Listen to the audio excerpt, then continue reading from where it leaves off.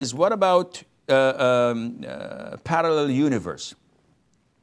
And there are tafsirs that there are 7 heavens and 7 earths, and on these 7 earths there are exactly identical clones of what we have. So there is Adam, another Ibrahim, another Jesus, another Isa, another Muhammad. This is all fabrication and not true. These are coming from comic books and fictional stories and novels. It has no relationship. Yes, we believe that there are 7 heavens. Allah mentioned this in the Quran.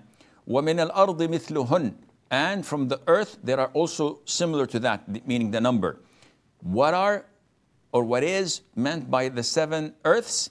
Is it the 7 layers on the same planet we're having? Is it different planets? Allah knows.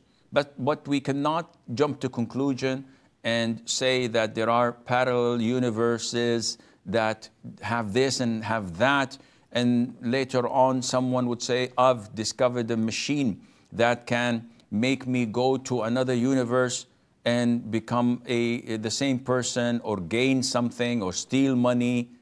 All of this is, again, nonsense.